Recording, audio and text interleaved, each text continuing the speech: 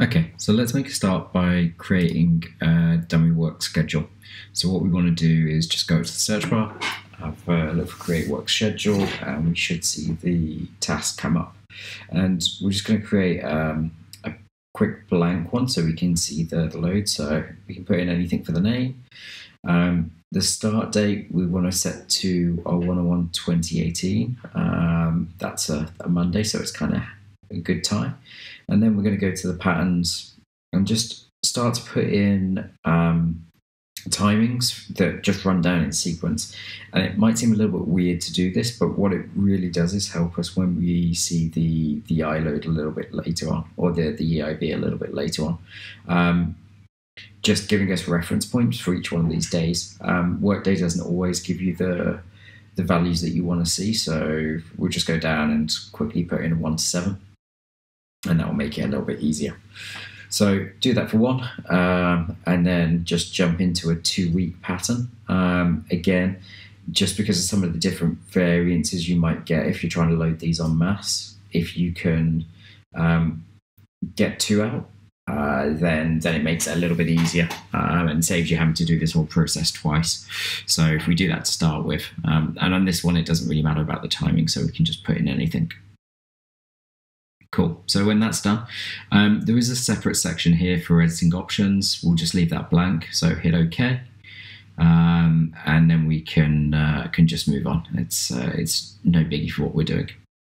But what we want to do is just quickly go to the actions to get the reference ID for this value.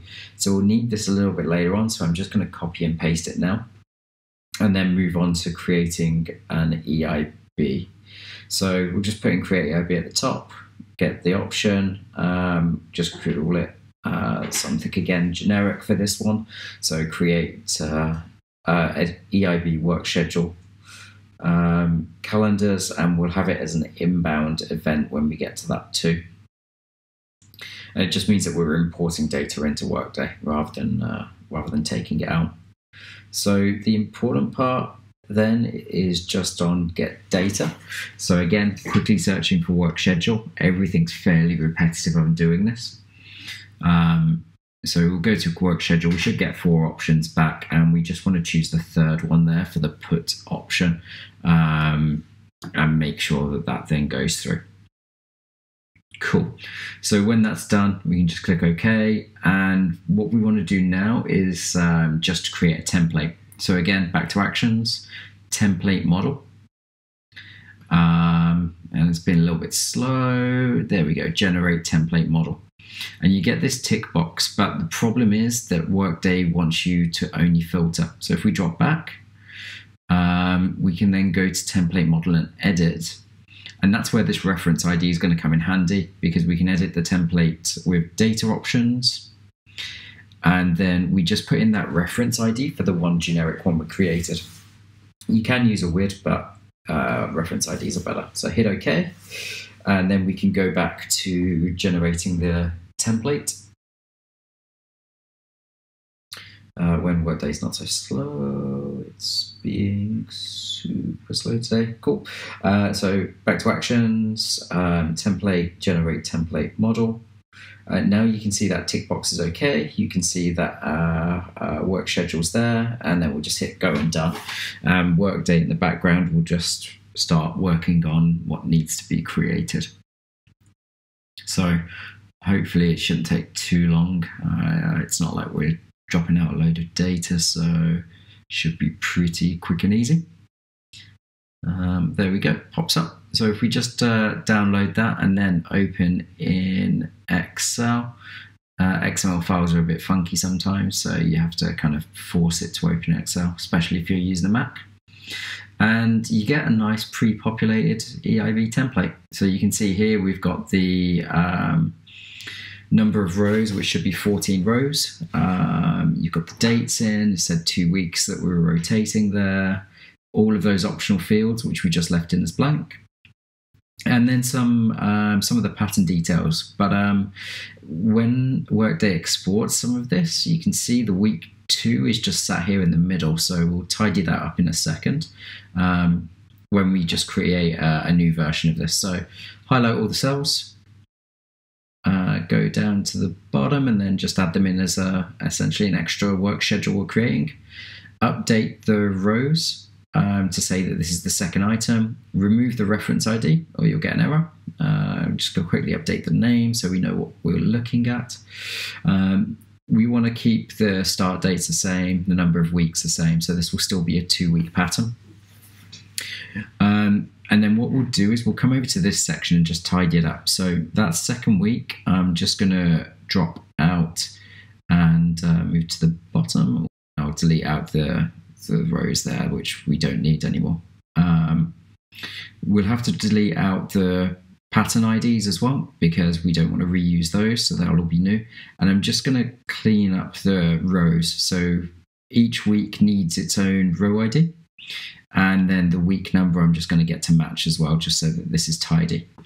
Now, you can see in this column, it's got the days of the week. And the reason for doing that with the hours earlier is so that you can easily see which day relates to which hour. So if you remember, day 1 was actually Sunday.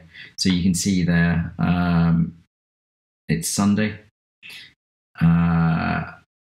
And we can then just go through and start updating actually what the time is that we want.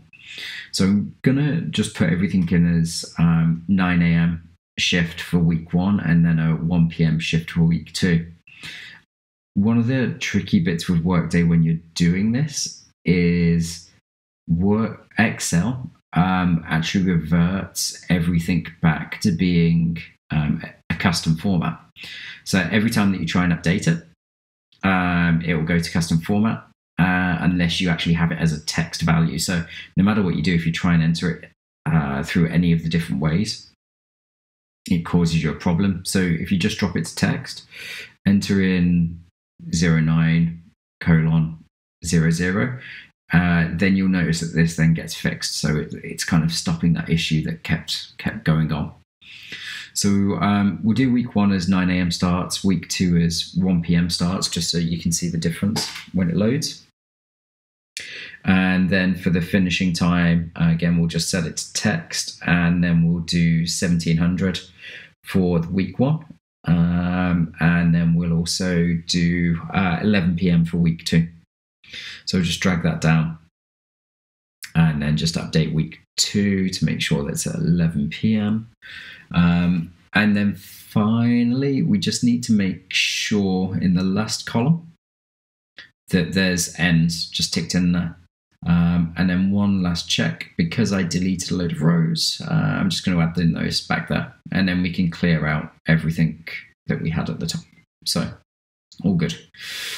So pretty quick in terms of updating that, but there's not too much to update. You can keep it as flexible as you like.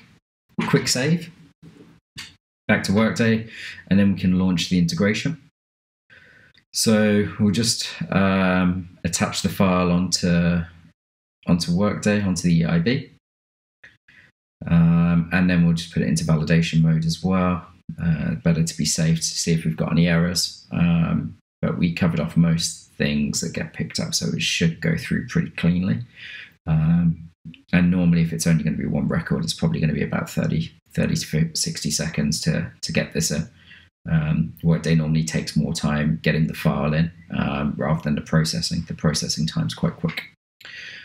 So 20 seconds in, and yeah, there we go. So no errors down there. So we can just kick that off now with relaunch. So we'll take off validation, hit go, and this should then run in. So again, should be nice and quick in the 30-second range.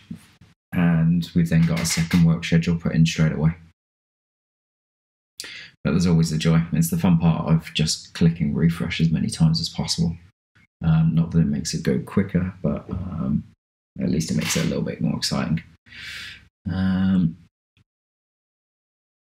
Cool. There we go. So completed, no errors. And if we go back to view work schedule calendar, we can then see those come up.